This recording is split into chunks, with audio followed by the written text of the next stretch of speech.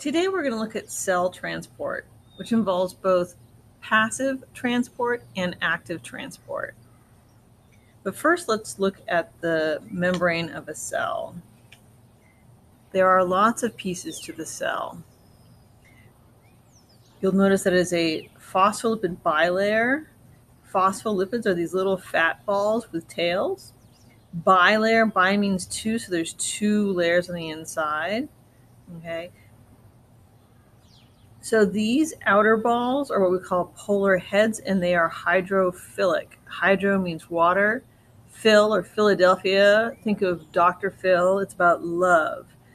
Philadelphia is the city of brotherhood. So hydrophilic, these are water-loving. And then it has what are called non-polar tails. These are fats. They're lipids. So there's like an oil layer that runs between the middle. And those are what we call hydrophobic. So think of things that you have a phobia or you're scared of. So this is why we don't dissolve when we take a bath or a shower. So that's the basic bilayer. You're going to notice this thing in the middle here is called a transmembrane protein. It's also sometimes called an integral protein. It goes all the way across, and things can actually pass through this protein. There are lots of different types. There's some called channel or ion proteins, carrier proteins, and the sodium-potassium pump. We will discuss these in more detail a little later. Also, within the phospholipid bilayer, you're going to see this little molecule here. It's called cholesterol. Cholesterol, we actually need a little bit of cholesterol, and it's a stabilizer. It stabilizes this membrane, because these are like lots of little tiny little balls that are three-dimensional all the way around. We also have something called a peripheral protein. Peripheral is like a peripheral pass, like you play in rugby. You throw to the periphery, to the side, like your side vision. And so what this is about communications. This is how things communicate with other cells. And there's a little tiny chain off of here called a carbohydrate chain. And that's kind of like a little antenna. So that's how I try to remember it. So this is called the fluid mosaic model altogether, because all these pieces are sort of together and they're moving around all the time. We have something called inside the cell, which is intracellular, and outside the cell is extracellular.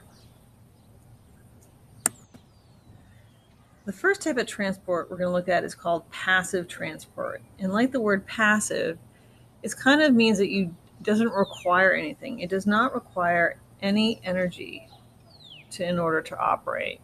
It happens sort of naturally. It's like how water flows downhill. It moves materials from an area of high concentration to area of low concentration, which we call down the concentration gradient. So remember, it goes from high concentration to low concentration. So if we have a lot of molecules on this side and no molecules on this side, it's going to move to even out. Nature likes things even. The first type is something called osmosis. Osmosis is movement of water from a high concentration of water to an area of lower concentration. And so this is basically high to low. And basically water molecules move right through the phospholipid bilayer. They just flow right through that without a problem. They don't dissolve it. That's osmosis. Another one is called diffusion. Diffusion is the movement of uncharged particles from high to low. So, for example, in your lungs, oxygen flows right through and carbon dioxide flows back out again. The last one is something called a channel protein. Think of a channel. So this is a channel, and this is how ions move. It can also be called an ion channel sometimes. Ions have a charge to them. So, for example, we have calcium here. There's a lot of calcium on this side, no calcium on that side. They're going to flow right through that. So those are the three basic types of passive transport. The second type of transport is called active transport. And like the word active, it requires energy in order to operate. And we use the currency of ATP. ATP is like money for the cell. In this case, we're going to move from a low concentration to a high concentration. So this is like swimming against the current, okay?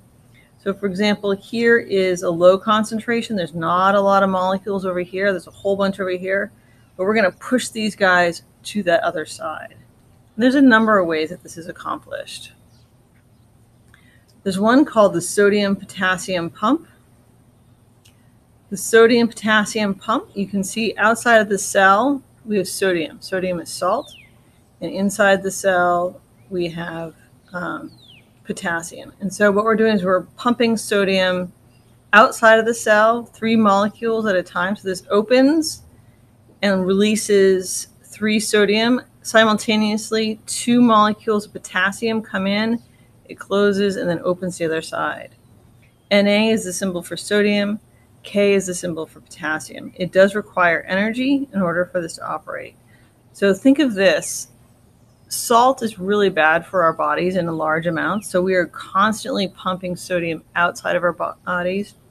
And potassium is something we need. We get it from like eating bananas and things like that. So we're always bringing bananas with potassium onto the inside of our body. The next one is called a carrier protein. And a carrier protein has basically 3 steps. So in this case, we're moving glucose. So this is the outside of the cell, and we need to bring in this glucose to the inside of the cell. Here's our phospholipid bilayer. These are the heads. This is the protein right here. So first of all, you see that it's binding. It shields it from the oil layer, because sometimes that oil layer could dissolve stuff. So we shield it from that layer, and then it's released inside the cell. And again, this also requires energy in order to operate. 2 other types that we need to go over. This looks fairly complicated, but it's not as bad as it seems.